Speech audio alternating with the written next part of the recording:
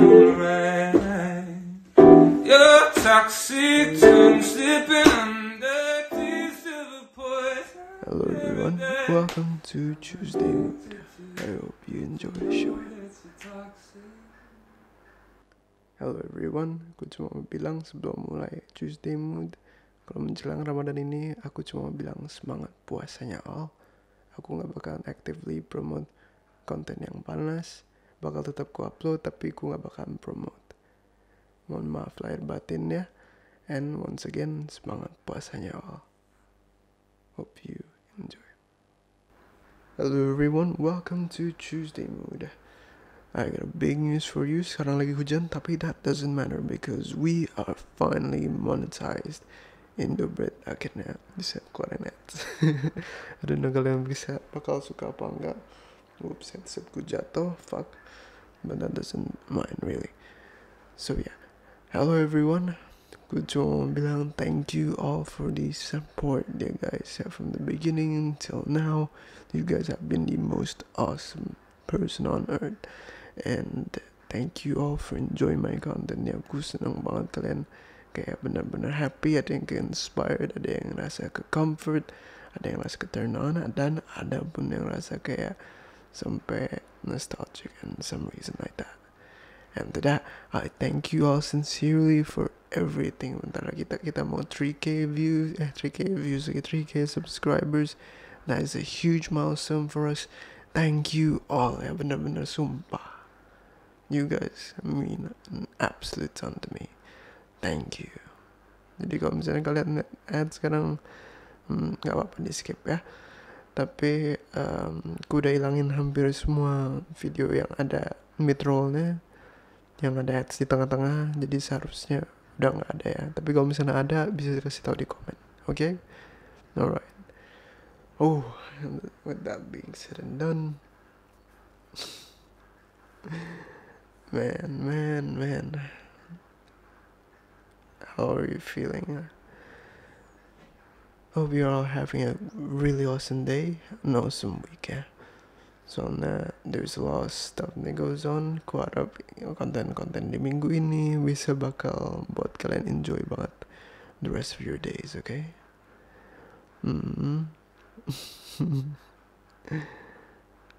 Like, aku mau cerita dikit-dikit deh.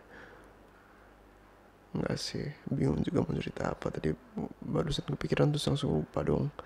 Kebiasaan, ya ampun.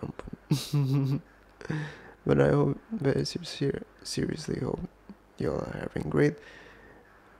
Aku cuma bilang yang abis gempa stay safe ya.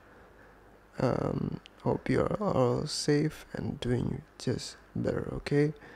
Sama yang di NTT juga, God bless you all, okay? And aku asing atau kalau misalnya di situasi kayak gitu mau ngomong apa, but stay safe ya everyone. And now let's buat moodnya lebih light dikit, kita bakal bacain fan mails. And the first fan mails comes from, hold up a minute, kok tiba-tiba ke close.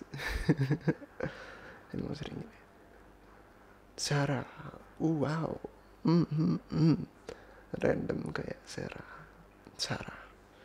So yeah, this is the usual and hopefully you'll get and enjoy. Kalau misalnya kalian pengen juga fan artnya dari Sarah kayaknya udah jago banget buat fan art. You guys can follow Instagramnya dia di description linknya, okay? Alright, let's read it.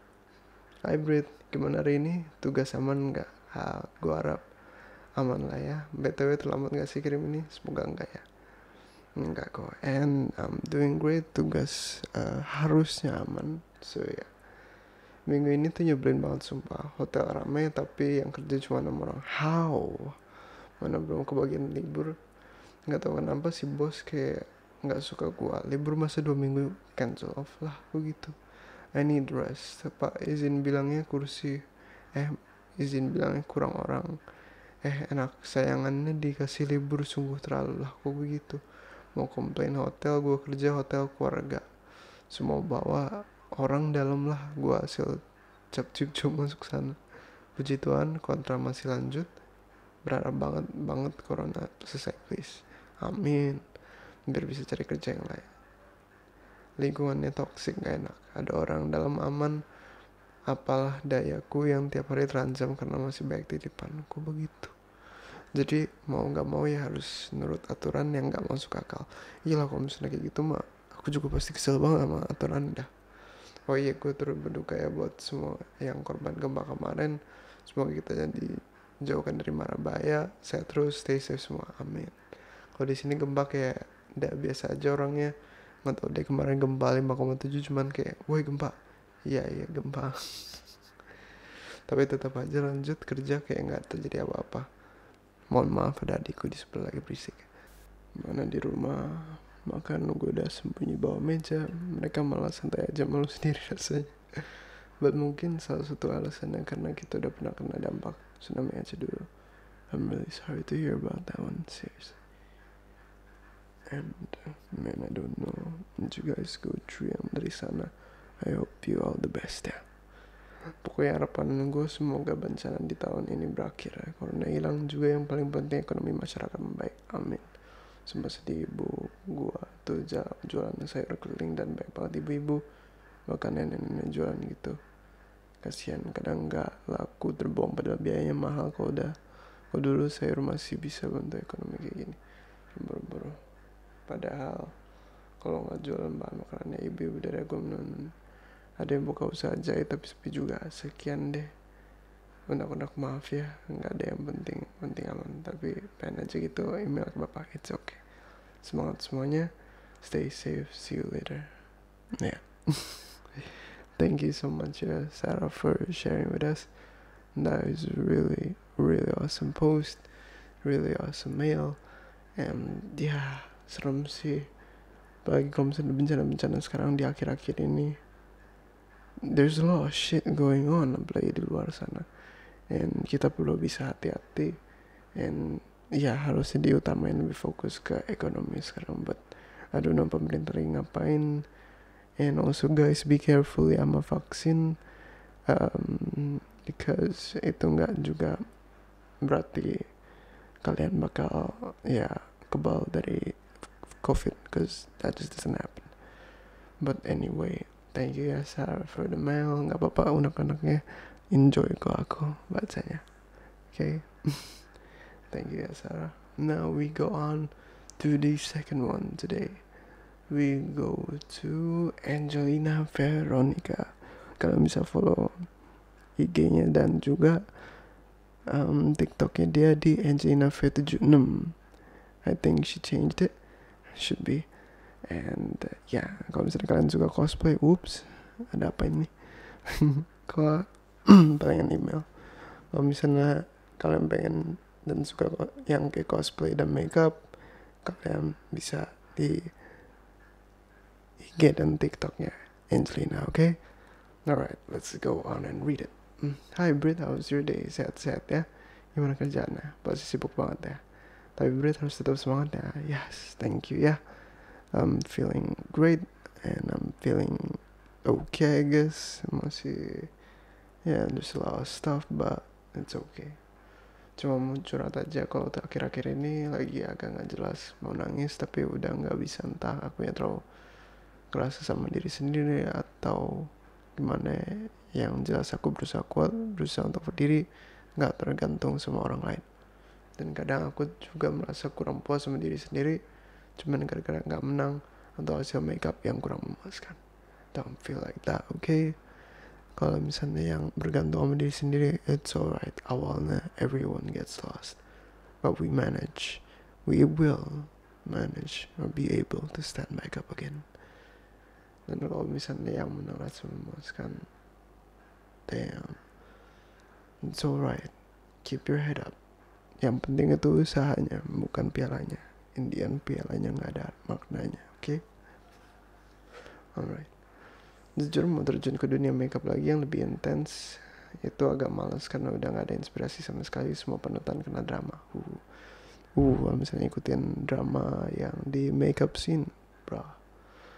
Dan pernah nggak Brit punya fake friend atau teman munafik itu depan baik tapi di belakang ngomongin kita aneh-aneh. Kadang kita nggak mau infoin tapi kita tapi info itu datang sendiri. Masih agak aku percaya semua orang dengan apa yang aku alamin. Jujur gak butuh orang yang so baik depan aku buat support. Ujung-ujungnya sekarang aku malah kecewa sama dia karena udah gue support, malah sekarang kayak star syndrome gitu. There are some people like that, absolutely. Aku pernah sama beberapa yang kayak gitu, and that sucks. Ada beberapa yang emang genuine, tapi ada beberapa yang emang kalau misalnya udah dapet fame dikit atau langsung dapet kayaan, they change the totally different person, and I fucking hate that one. Tapi ya, it sucks to be honest. Mereka udah rasa kayak, wah aku udah influencer nih, wah aku udah artis nih. Just shut the fuck up. Kayak Chris Hemsworth bakal tahu aja diri lu siapa. But yeah, it just doesn't. Orang-orang kayak gitu tuh kayak kerjaan cuma cari validasi, oportunis. Even though oportunis sifat itu masih agak bagus, tapi you have to realize kalau misalnya kita juga perlu punya etika dan moral gitu. Kalau misalnya kita cuma ambil opportunity tanpa pikirin moral sama etika kita, it's just called being a dick. It's just called being an asshole.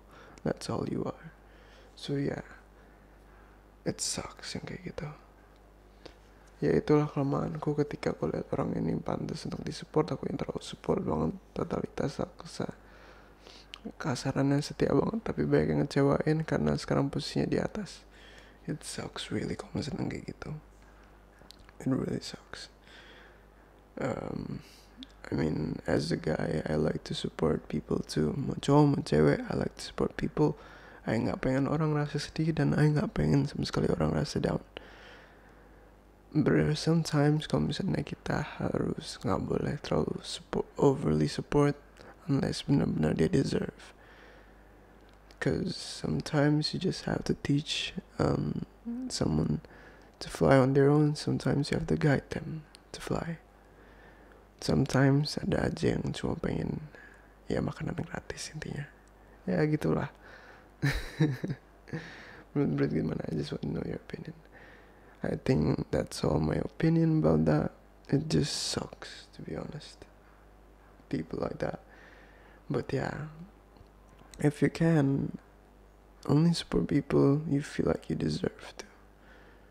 Okay? That's how it goes. Menurut Brit salah gak kalau aku gak suka sama temen langsung bilang apa adanya, gak basa-basi gitu? Jujur aku lebih suka yang kayak gitu daripada yang kayak oh sok-sok baik gitu. Because it just sucks, man. Jujur banyak orang yang gak suka sama aku karena aku yang terlalu sarkas atau to the point sama orang. Yeah, some people just aren't ready for that. Mereka terlalu kayak oh pengen dibaik-baikin, gak mau face reality. Well, itu mayoritas. Depends on how you deal with people though. Itu aja sih untuk fan mail ini. Makasih udah baca fan mail yang gak jelas ini. Enggak, gue jelas kok. Guys, jangan lupa merch. Ini aku ngiler banget sama merch. Tunggu konten-konten menariknya dari Brit ya. Thank you so much ya. Again, Angelina V76. Hope you all enjoy her contents ya. But anyway, thank you so much for the fan mails. Thank you so much for everything. It's a pretty short Tuesday mood, and I've been having a great day and also a great week lately. So yeah, thank you ya semua. Jangan lupa kemungkinan hari Sabtu aku bakal ada live di Instagram, maybe bahkan di TikTok, I don't know. Sepertinya shadow band ini keangkat lagi. Nggak tahu sih buat berapa lama, tapi keangkat. So yeah, thank you all for watching. I hope you had a great day. Dan mohon maaf kalau misalnya audionya agak aneh, cause I have no idea kenapa. Tapi audionya lagi rada-rada kayak harsh, raspy. So yeah, hope you all enjoy ya. Thank you guys. I love you all. And peace out ya. Hati-hati all. Stay safe. Bye-bye.